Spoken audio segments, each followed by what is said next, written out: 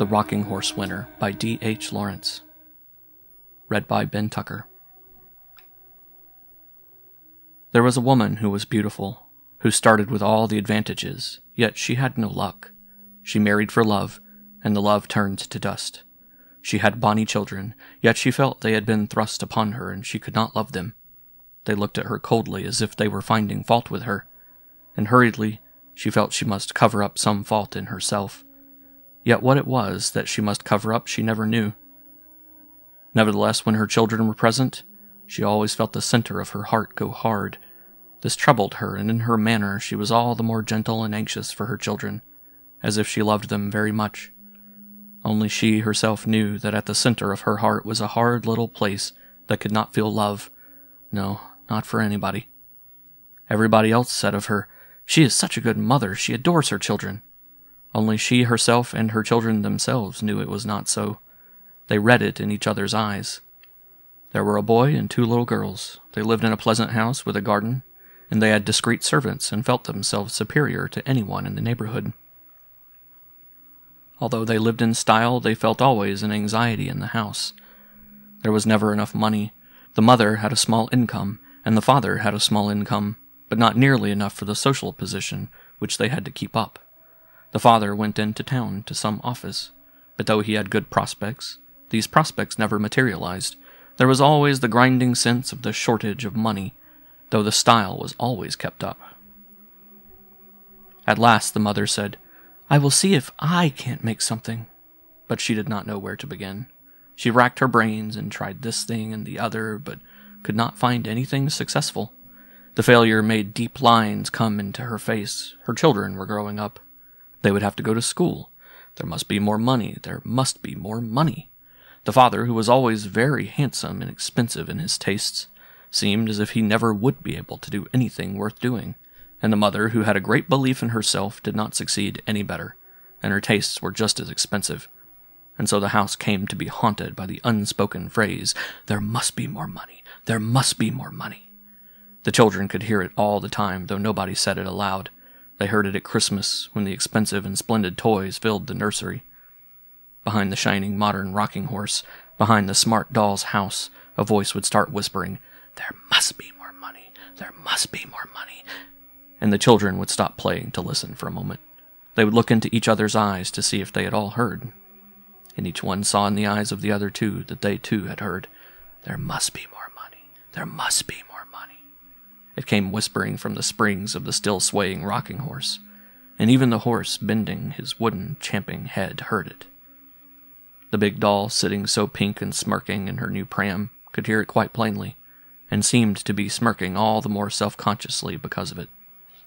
The foolish puppy, too, that took the place of the teddy bear, he was looking so extraordinarily foolish, for no other reason but that he heard the secret whisper all over the house, "There must be more money." Yet nobody ever said it aloud. The whisper was everywhere, and therefore no one spoke it. Just as no one ever says, "We are breathing," in spite of the fact that breath is coming and going all the time. "Mother," said the boy Paul one day, "why don't we keep a car of our own? Why do we always use Uncle's, or else a taxi?" "Because we're the poor members of the family," said the mother. "But why are we, Mother?" "Well, I suppose," she said slowly and bitterly, "it's because your father has no luck." The boy was silent for some time. "Is luck money, Mother?" he asked rather timidly. "No, Paul, not quite.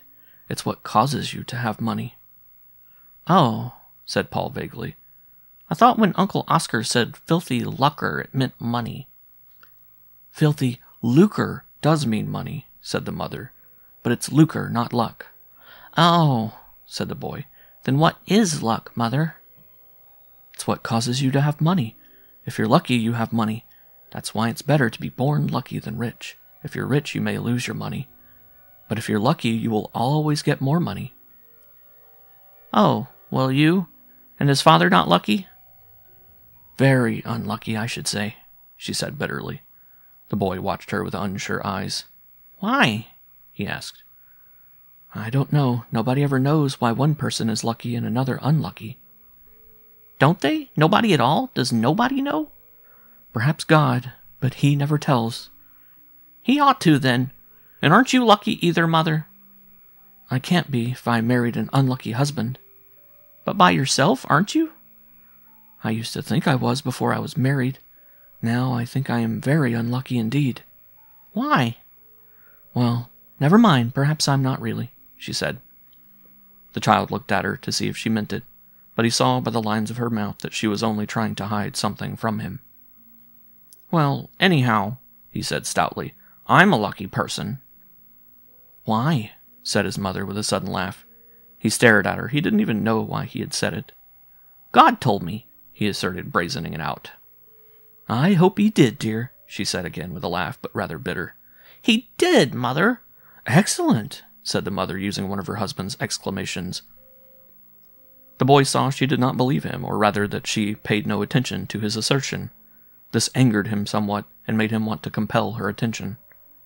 He went off by himself vaguely, in a childish way, seeking for the clue to luck. Absorbed, taking no heed of other people, he went about with a sort of stealth, seeking inwardly for luck.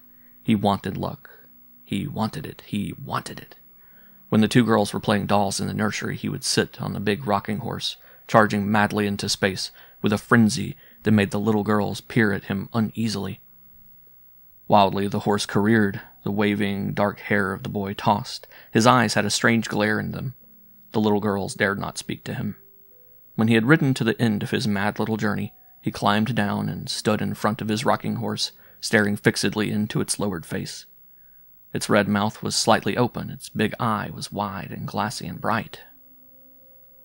"Now," he would silently command the snorting steed. "Now take me to where there is luck. Now take me." And he would slash the horse on the neck with the little whip he had asked Uncle Oscar for. He knew the horse could take him to where there was luck, if only he forced it. So he would mount again and start on his furious ride, hoping at last to get there. He knew he could get there. "You'll break your horse, Paul," said the nurse. "He's always riding like that. I wish he'd leave off," said his elder sister Joan. But he only glared down on them in silence. Nurse gave him up. She could make nothing of him, anyhow. He was growing beyond her. One day his mother and his Uncle Oscar came in when he was on one of his furious rides. He did not speak to them. "Hello, you young jockey, riding a winner?" said his uncle. "Aren't you growing too big for a rocking horse? You're not a very little boy any longer, you know," said his mother.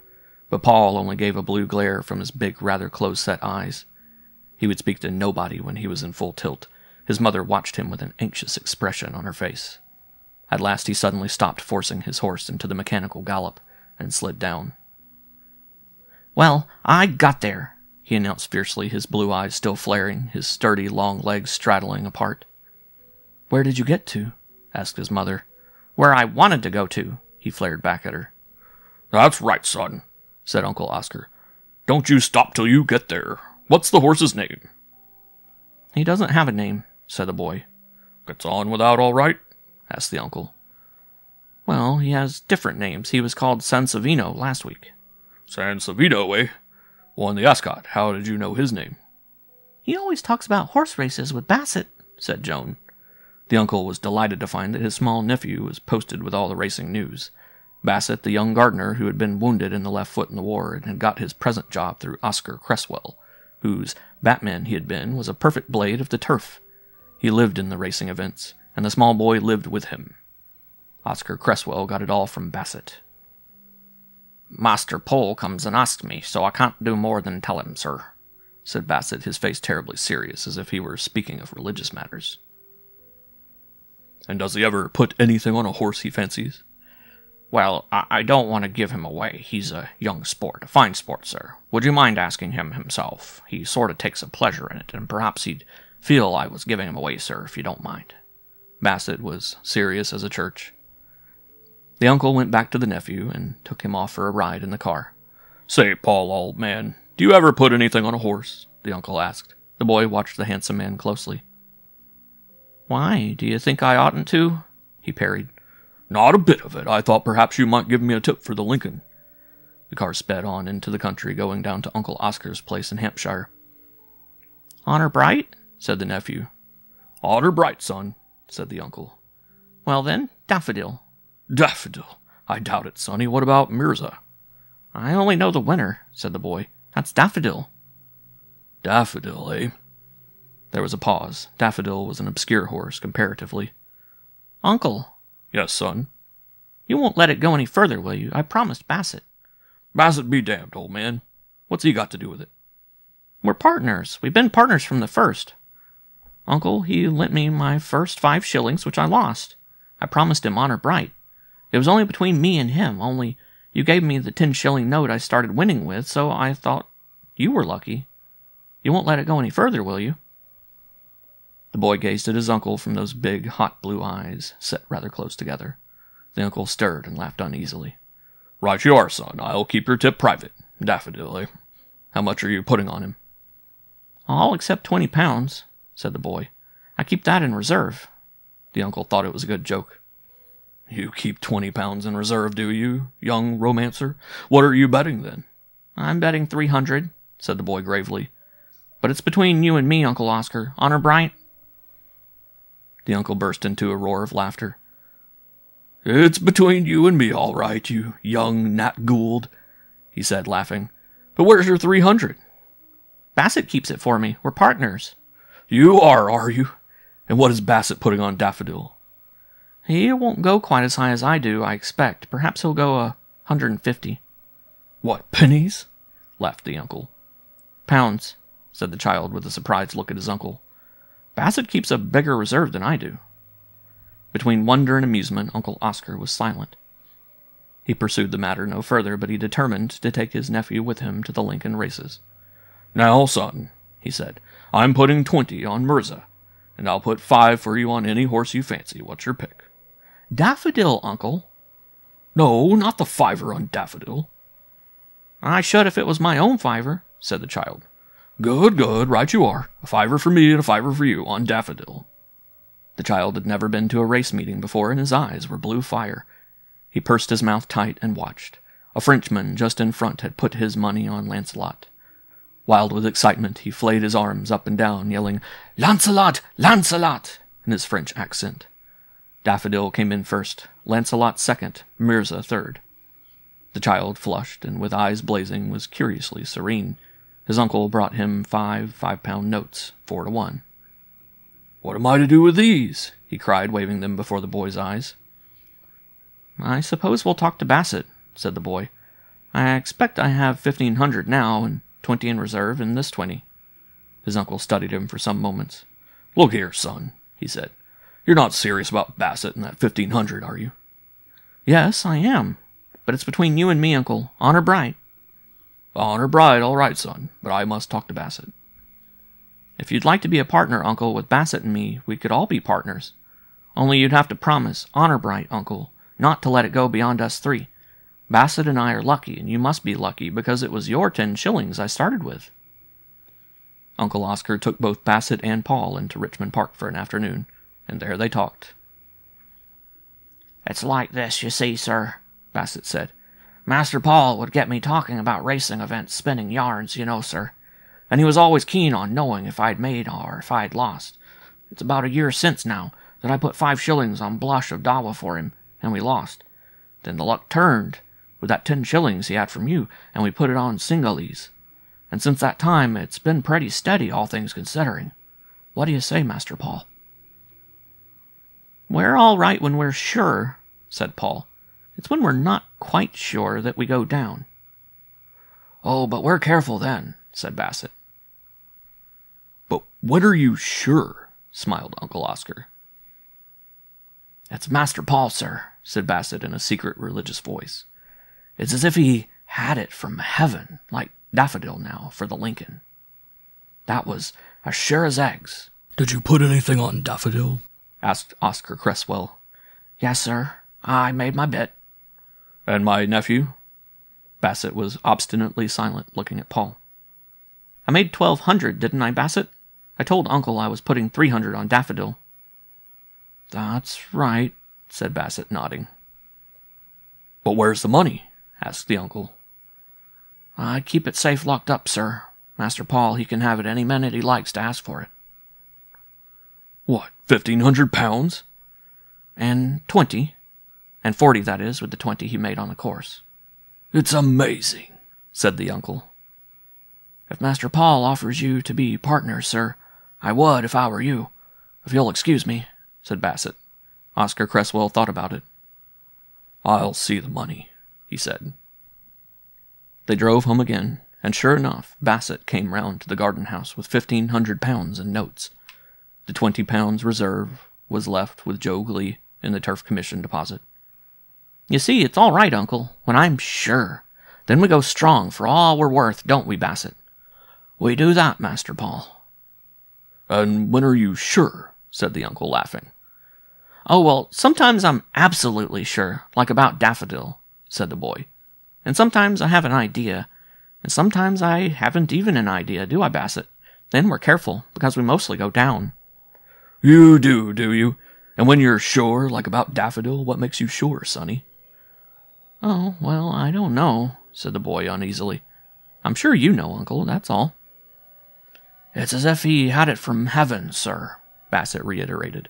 I should say so, said the uncle. But he became a partner, and when the ledger was coming on, Paul was sure about Lively Spark, which was a quite inconsiderable horse. The boy insisted on putting 1,000 on the horse. Bassett went for 500, and Oscar Cresswell 200. Lively Spark came in first, and the betting had been 10-1 against him. Paul had made 10,000. You see, he said, I was absolutely sure of him. Even Oscar Cresswell had cleared 2,000. Look here, son, he said. This sort of thing makes me nervous. It needn't, Uncle. Perhaps I shan't be sure again for a long time. But what are you going to do with your money? Asked the uncle. Of course, said the boy. I started it for Mother. She said she had no luck because Father is unlucky. So I thought, if I was lucky, it might stop whispering. What might stop whispering? Our house. I hate our house for whispering. What does it whisper? Why, the boy fidgeted. Why, I don't know. But it's always short of money, you know, Uncle? I know it, son, I know it. You know people send Mother writs, don't you, Uncle? I'm afraid I do, said the uncle. And then the house whispers like people laughing at you behind your back. It's awful, that is. I thought if I was lucky... You might stop it, added the uncle. The boy watched him with big blue eyes that had an uncanny cold fire in them, and he said never a word. Well then, said the uncle, what are we doing? I shouldn't like Mother to know I was lucky, said the boy. Why not, son? She'd stop me. I don't think she would. Oh? And the boy writhed in an odd way. I don't want her to know, Uncle. All right, son, we'll manage it without her knowing. They managed it very easily. Paul, at the other's suggestion, handed over £5,000 to his uncle, who deposited it with a family lawyer who was then to inform Paul's mother that a relative had put £5,000 into his hands, which sum was to be paid out £1,000 at a time on the mother's birthday for the next 5 years. So she'll have a birthday present of £1,000 for 5 successive years, said Uncle Oscar. I hope it won't make it all the harder for her later. Paul's mother had her birthday in November. The house had been whispering worse than ever lately, and even in spite of his luck, Paul could not bear up against it. He was very anxious to see the effect of the birthday letter telling his mother about the £1,000. When there were no visitors, Paul now took his meals with his parents, as he was beyond the nursery control. His mother went into town nearly every day. She had discovered that she had an odd knack of sketching furs and dress materials, so she worked secretly in the studio of a friend who was the chief artist for the leading drapers. She drew the figures of ladies in furs and ladies in silk and sequins for the newspaper advertisements. This young woman artist earned several £1,000s a year, but Paul's mother only made several hundreds, and she was again dissatisfied. She so wanted to be first in something, and she did not succeed even in making sketches for drapery advertisements. She was down to breakfast on the morning of her birthday. Paul watched her face as she read her letters. He knew the lawyer's letter. As his mother read it, her face hardened and became more expressionless. Then a cold, determined look came on her mouth. She hid the letter under the pile of others and said not a word about it. Didn't you have anything nice in the post for your birthday, Mother? Said Paul. Quite moderately nice, she said, her voice cold and distant. She went away to town without saying more. But in the afternoon, Uncle Oscar appeared. He said Paul's mother had had a long interview with the lawyer, asking if the whole $5,000 could not be advanced at once, as she was in debt. What do you think, Uncle? Said the boy. I leave it to you, son. Oh, let her have it then. We can get some more with the other, said the boy. A bird in the hand is worth two in the bush, laddie, said Uncle Oscar. But I'm sure to know for the Grand National, or the Lincoln, or else the Derby. I'm sure to know for one of them, said Paul. So Uncle Oscar signed the agreement, and Paul's mother touched the whole $5,000. Then something very curious happened. The voices in the house suddenly went mad, like a chorus of frogs on a spring evening. There were certain new furnishings, and Paul had a tutor. He was really going to Eton, his father's school, in the following autumn. There were flowers in the winter and a blossoming of the luxury Paul's mother had been used to. And yet the voices in the house, behind the sprays of mimosa and almond blossom, and from under the piles of iridescent cushions, simply trilled and screamed in a sort of ecstasy. "There must be more money! Oh, there must be more money! Oh, now! There must be more money! More than ever! More than ever!" It frightened Paul terribly.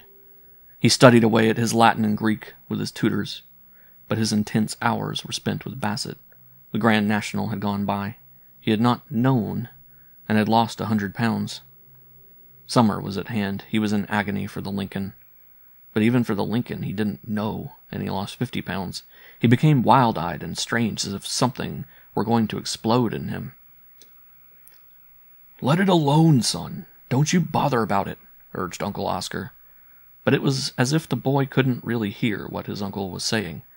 "I've got to know for the Derby! I've got to know for the Derby!" the child reiterated, his big blue eyes blazing with a sort of madness. His mother noticed how overwrought he was. "You'd better go to the seaside. Wouldn't you like to go now to the seaside instead of waiting? I think you'd better," she said, looking down at him anxiously, her heart curiously heavy because of him. But the child lifted his uncanny blue eyes.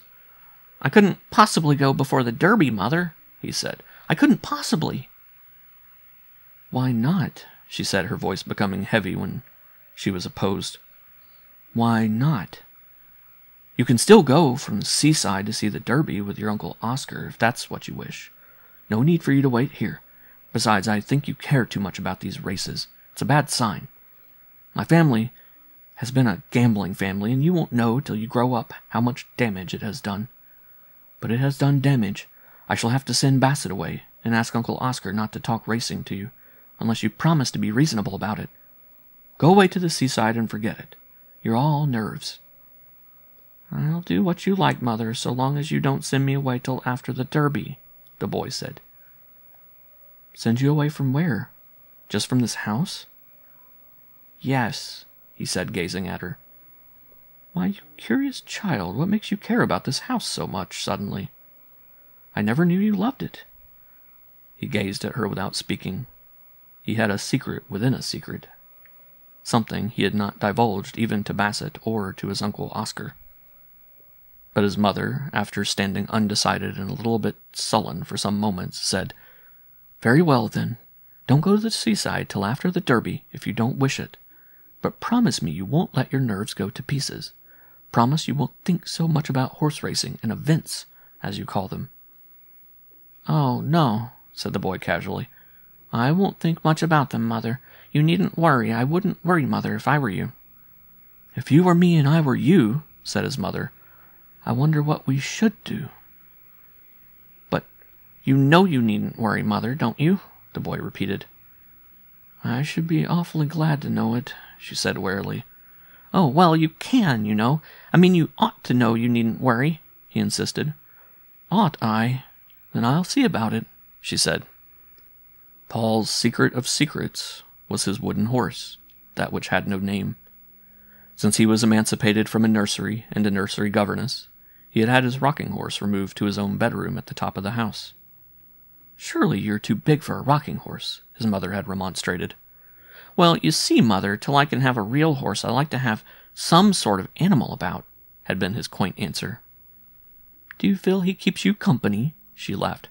Oh, yes, he's very good. He always keeps me company when I'm there, said Paul. So the horse, rather shabby, stood in an arrested prance in the boy's bedroom. The Derby was drawing near, and the boy grew more and more tense. He hardly heard what was spoken to him. He was very frail, and his eyes were really uncanny. His mother had sudden, strange seizures of uneasiness about him. Sometimes, for half an hour, she would feel a sudden anxiety about him that was almost anguish. She wanted to rush to him at once and know he was safe. 2 nights before the Derby, she was at a big party in town when one of her rushes of anxiety about her boy, her firstborn, gripped her heart till she could hardly speak. She fought with the feeling, might and main, for she believed in common sense, but it was too strong. She had to leave the dance and go downstairs to telephone to the country. The children's nursery governess was terribly surprised and startled at being rung up in the night. Are the children all right, Miss Wilmot? Oh, yes, they're quite all right. Master Paul, is he all right? He went to bed as right as a trivet. Shall I run up and look at him? No, said Paul's mother reluctantly. No, don't trouble. It's all right. Don't sit up. We shall be home fairly soon. She did not want her son's privacy intruded upon. Very good, said the governess. It was about 1 o'clock when Paul's mother and father drove up to their house. All was still. Paul's mother went to her room and slipped off her white fur cloak. She had told her maid not to wait up for her. She heard her husband downstairs mixing a whiskey and soda, and then because of the strange anxiety at her heart she stole upstairs to her son's room. Noiselessly she went along the upper corridor. Was there a faint noise? What was it? She stood with arrested muscles outside his door, listening. There was a strange, heavy, and yet not loud noise. Her heart stood still. It was a soundless noise, yet rushing and powerful, something huge, in violent, hushed motion. What was it? What in God's name was it? She ought to know. She felt that she knew the noise. She knew what it was. Yet she could not place it. She couldn't say what it was, and on it went like a madness. Softly, frozen with anxiety and fear, she turned the door handle. The room was dark. Yet in the space near the window she heard and saw something plunging to and fro. She gazed in fear and amazement. Then suddenly she switched on the light and saw her son, in his green pajamas, madly surging on his rocking horse. The blazing of light suddenly lit him up as he urged the wooden horse, and lit her up as she stood, blonde in her dress of pale green and crystal, in the doorway. "Paul!" she cried. "Whatever are you doing?" "It's Malabar!" he screamed in a powerful, strange voice. "It's Malabar!" His eyes blazed at her for one strange and senseless second as he ceased urging his wooden horse. Then he fell with a crash to the ground, and she, all her tormented motherhood flooding upon her, rushed to gather him up. But he was unconscious, and unconscious he remained with some brain fever. He talked and tossed, and his mother sat stonily by his side. "Malamar! It's Malamar! Bassett! Bassett! I know! It's Malamar!" So the child cried, trying to get up and urge the rocking horse that gave him his inspiration. "What does he mean by Malabar?" asked the heart-frozen mother. "I don't know," said the father stonily. "What does he mean by Malabar?" she asked her brother Oscar. "It's one of the horses running for the Derby," was the answer. And in spite of himself, Oscar Cresswell spoke to Bassett, and himself put 1,000 on Malabar at 14-1. The third day of the illness was critical. They were watching for a change. The boy, with his rather long curly hair, was tossing ceaselessly on the pillow. He neither slept nor regained consciousness, and his eyes were like blue stones. His mother sat feeling her heart had gone, turned actually into a stone. In the evening, Oscar Cresswell did not come, but Bassett sent a message saying, could he come up for 1 moment, just 1 moment? Paul's mother was very angry at the intrusion, but on second thoughts, she agreed. The boy was the same. Perhaps Bassett might bring him to consciousness. The gardener, a shortish fellow with a little brown mustache and sharp little brown eyes, tiptoed into the room, touched his imaginary cap to Paul's mother, and stole to the bedside, staring with glittering smallish eyes at the tossing, dying child. "Master," he whispered. "Master Paul, Malabar came in first all right, a clean win. I did as you told me.